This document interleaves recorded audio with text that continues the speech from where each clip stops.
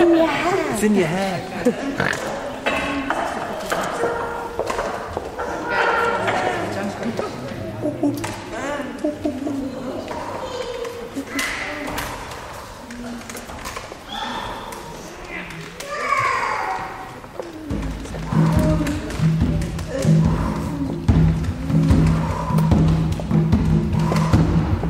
A sapphire-spotted beetle flies just above your head.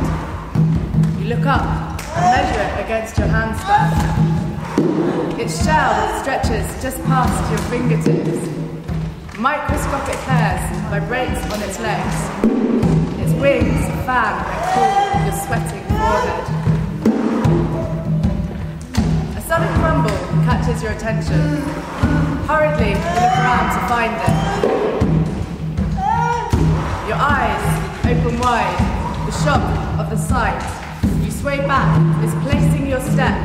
A twig snaps beneath your weight, and the crack moves into the misshapen jungle.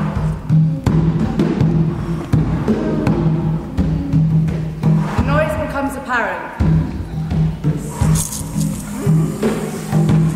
A bumblebee is humming like a lorry.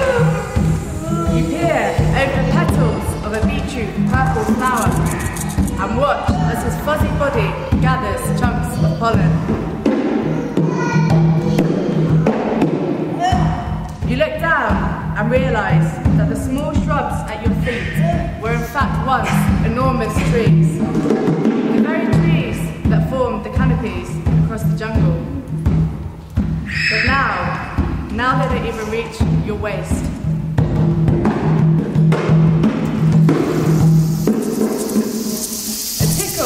Or a scratch, a scuttling sensation agitates your feet, causing your reflexes to flick your foot far away from you, as a colony of large ants impatiently run past.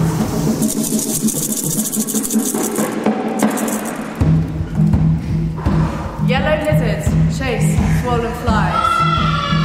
You meander through a cobweb of insect legs and look up to see their bodies sheltering you like a house. Butterflies form clouds in the skies. Your eyes follow a broad stem of grass towards the skyline. What do you see? Close your eyes. What do you see? The sun.